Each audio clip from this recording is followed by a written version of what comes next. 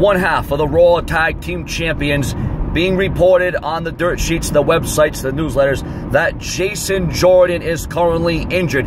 Once again, this has not been a good last 72 hours or more than that for the professional wrestling business.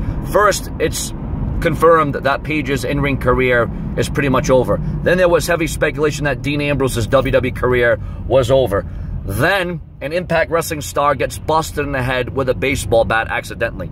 And then we hear that Jason Jordan is injured. Now, what kind of impact will this have on Raw? What will happen with the tag team division? What about the Royal Rumble title defense? Now, it's still expected and anticipated that one half of the WWE Raw Tag Team Champions, Jason Jordan, along with Seth Rollins, will be in attendance at tonight's Monday Night Raw, but that's not confirmed. This is just what's being reported on Wrestling Inc. by way of the dirt sheets. Now, this could definitely actually play to the advantage of Jason Jordan, because he has been really collecting himself. He has been really upping the ante on the mic. So they could do a lot of skits. You know, and this all depends on how serious the injury is to Jason Jordan. I hope it's nothing that bad, and I know there's a lot of detractors and a lot of haters of Jason Jordan. I know, quite frankly, there's a lot of people that don't like Jason Jordan, but the fact that this kid, you know, has the prowess in the ring, he knows his way around that ring, he knows how to dictate the momentum. I mean, here's a guy that is growing on me week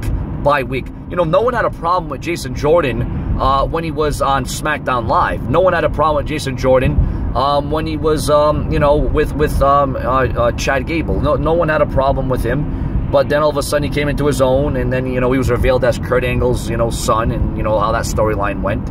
But no, viewers, what a horrible time for Jason Jordan to be injured. There's yet no details on how severe or how bad the injury is.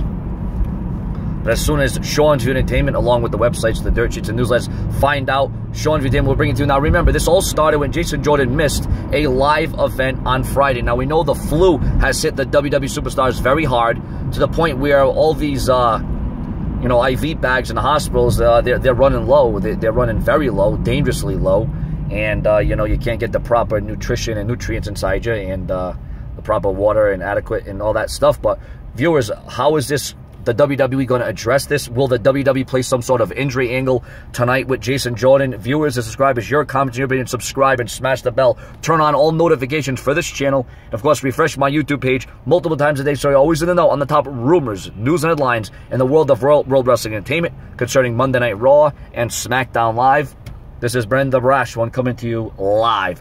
What do you think about Jason Jordan being injured, and what will this do with the tag team of Rollins and Jordan? Will they force Jordan to relinquish the tag team titles, or will he lose one half of the Raw tag team titles? Your comments and your opinions, more to come from the Brash One.